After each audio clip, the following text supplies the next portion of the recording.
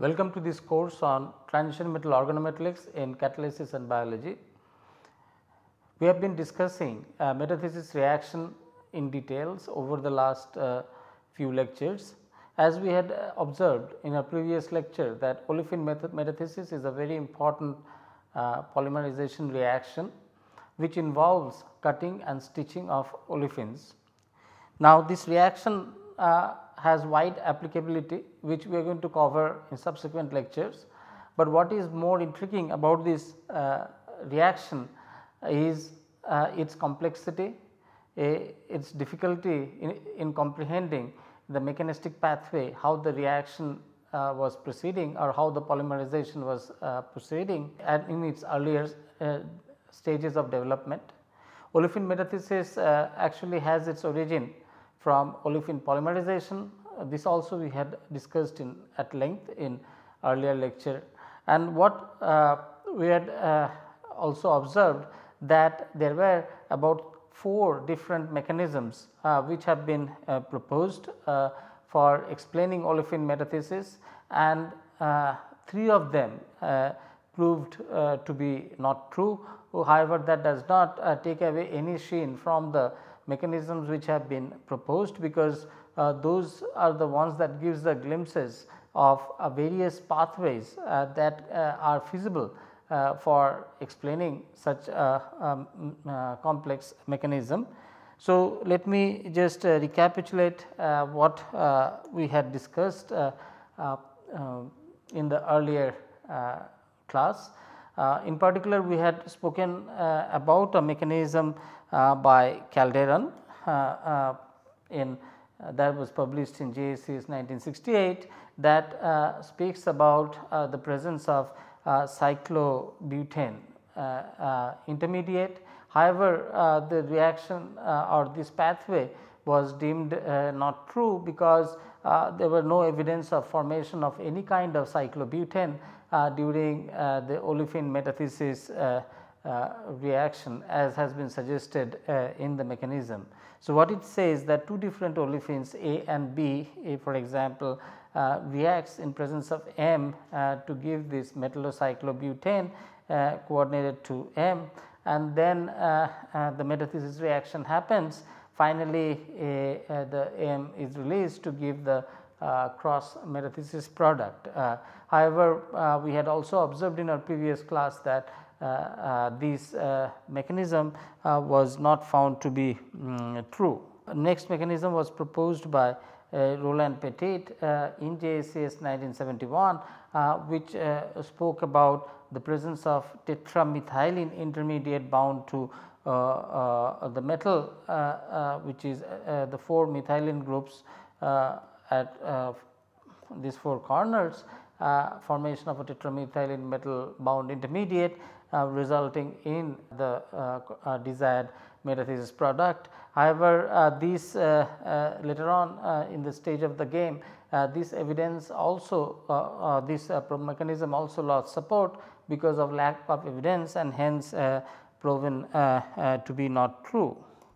And then there was another evidence which was proposed by Grubbs, that was this metallocyclopentane intermediate, and which was also proven to be not correct, and we had discussed this in details in our earlier class, where we have 2 olefins A, B reacting with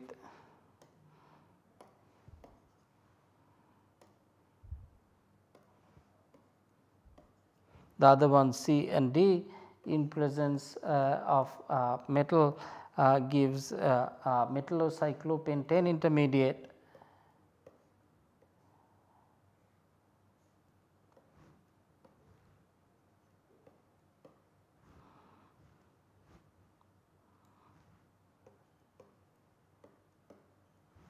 and which sort of undergoes spontaneous rearrangement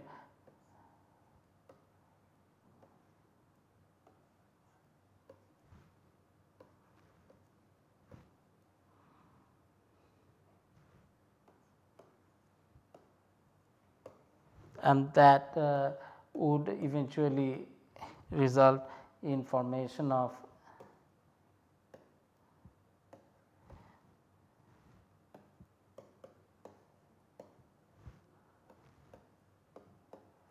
intermediate, and these are called rearranging metallocyclopropane intermediate, and this was proposed by Bob Grubbs himself in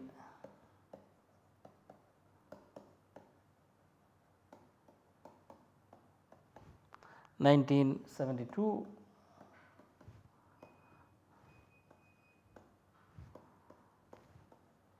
To 538, followed by a inorchem paper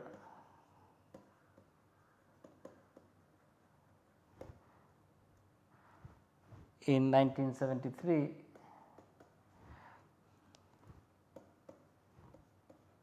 to 166. However, this particular rearrangement also did not find support and was proven to be wrong subsequently.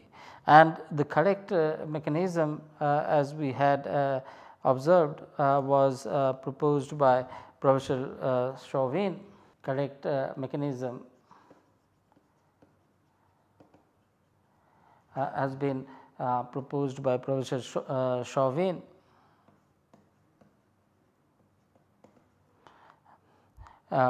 In macromolecular chemistry.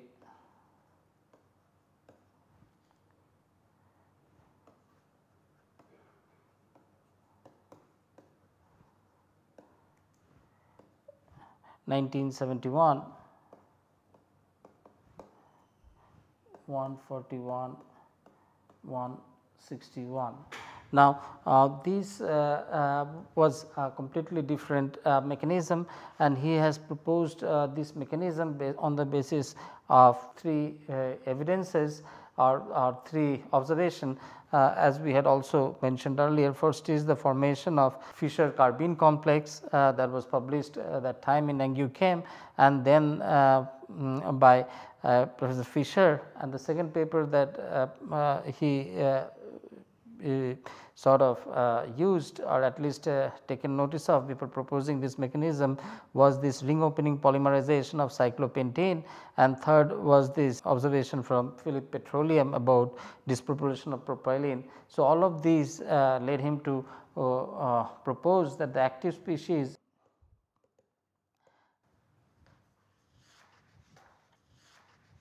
is indeed a metal carbene species of the type this which sort of helps in propagating this olefin metathesis reaction.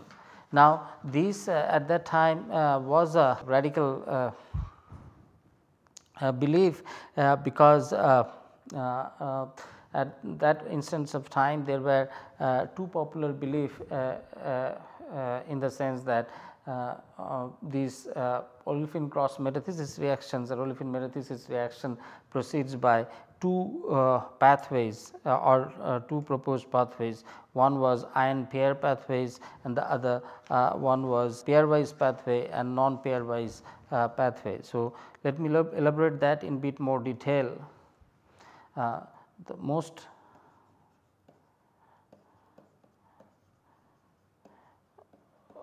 commonly proposed mechanism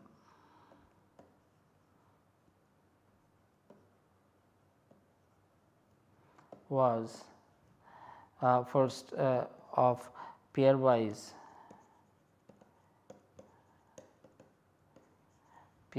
pathway.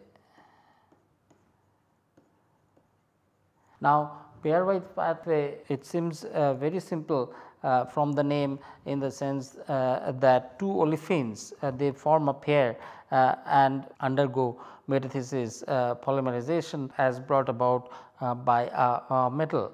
So, for pairwise pathway, an example of it is shown over here. For example, if there are two types of olefin,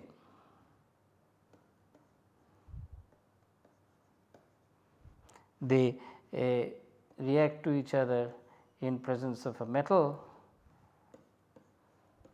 to make a pair, and that sort of proceeds by formation of some kind of cyclobutane templated with the aid of the metal, resulting in the formation of the olefinic product.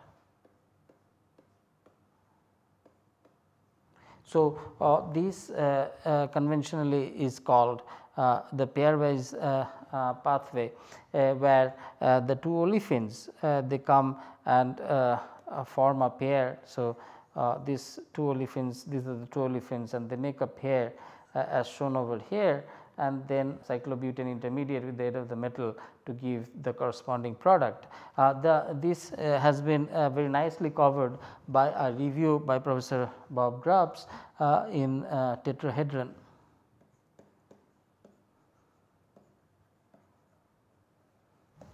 (2004).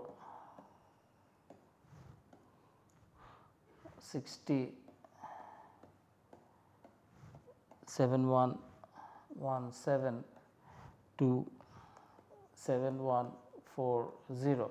I would request our interested student of this course to look up this review, which will explain the contemporary arguments that were put forth that time in elaborating the mechanism. Now, in this context, it is also worth mentioning that at that point of time, even though the pairwise pathway later on proved on to be wrong, but much of the mechanisms were on the basis of pairwise pathway. The three mechanisms which I had discussed earlier as proposed by Calderon, Petit and Grubbs, they were based on the different versions of a pairwise mechanism, whereas Chauvin proposed the correct mechanism, and this turned out to be a non-pairwise mechanism.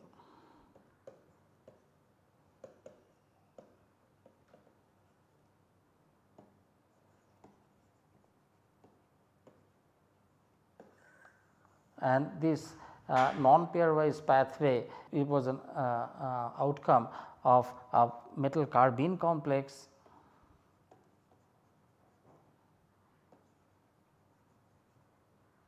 species being the active species of this reaction.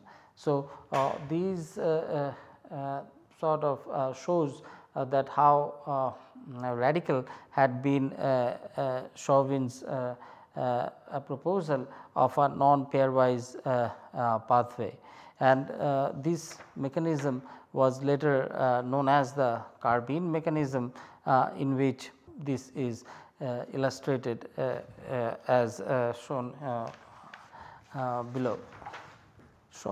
Chauvin's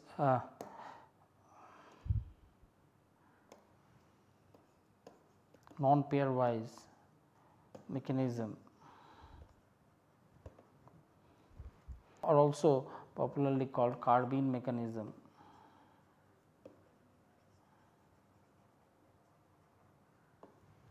And this is illustrated by the equation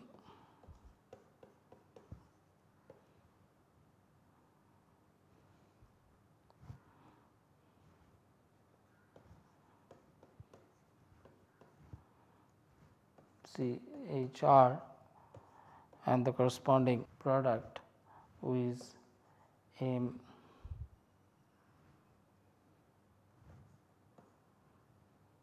CHR2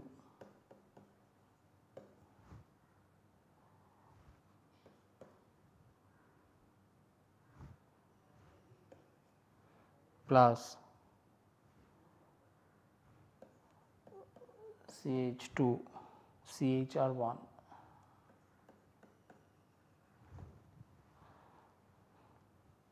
And the reaction also could go the other way, CHR1 plus CH2 CHR2 giving M CH2 plus CHR1 CHR2. So, basically this carbene non pairwise mechanism, what it gave is it gave a range of different kind of olefinic products obtained by the combination of these two olefins, which is this and this. So, basically these two kind of olefins led to two different active species, which is over here, and they participated in it and gave a wide range of product.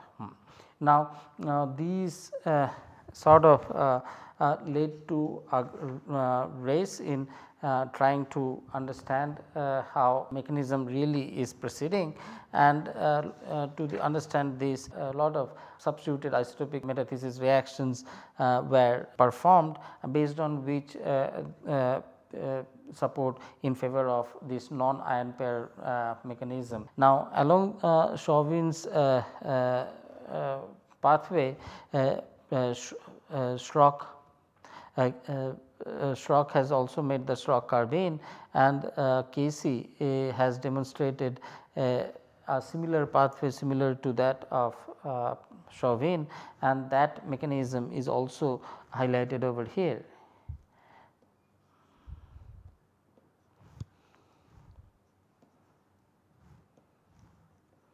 CH2R giving MR H. This is nothing but Schrock carbene giving MCR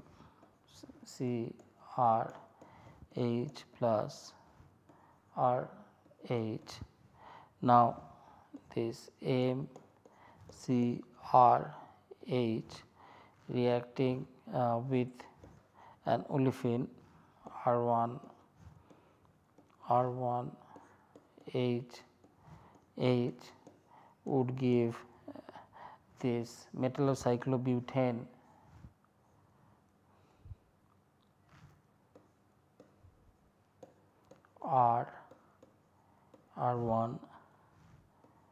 R1 and that would give another carbene species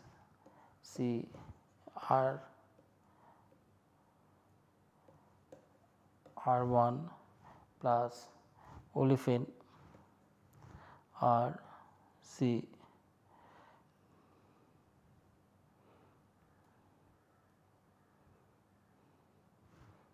H double bond CHR1. These can react with another olefin R2 CH double bond CHR2 to give another species, which can be CR2H and so on and so forth. So, this was proposed by Casey and is nicely elaborated in a JACS paper by Professor Bob Grubbs.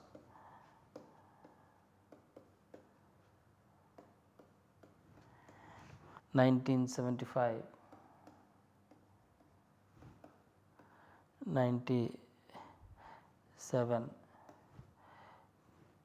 3 2 6 5 to 3 2 6 7.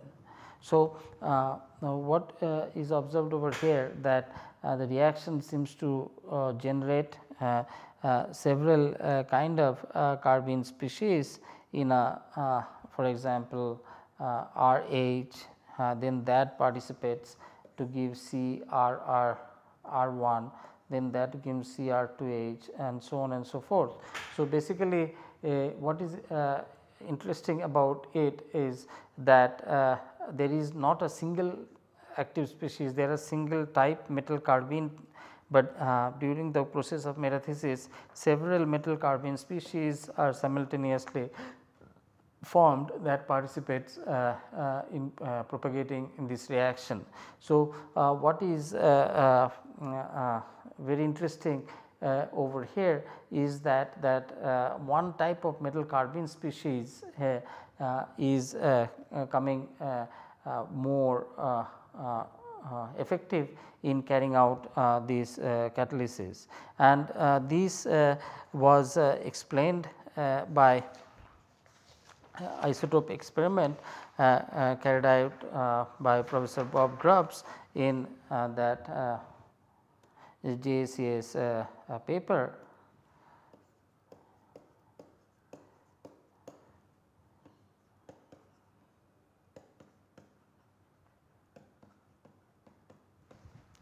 Uh, 1975, 97,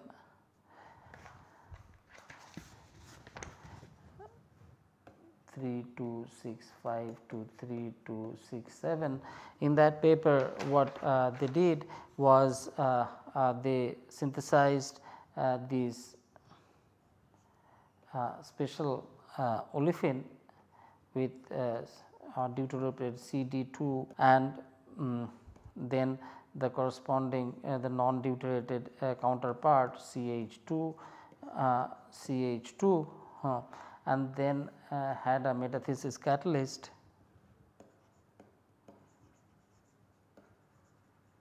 and what they were looking at is the formation of this would result in cyclohexene and plus formation of three kinds of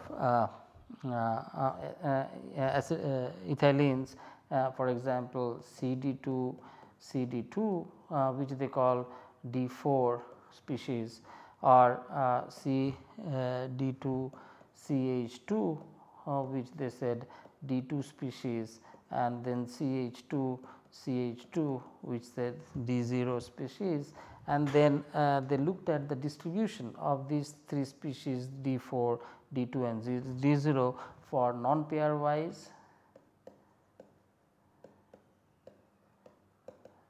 mechanism as well as for pairwise mechanism. Now, the values for pairwise and these values of the distribution were estimated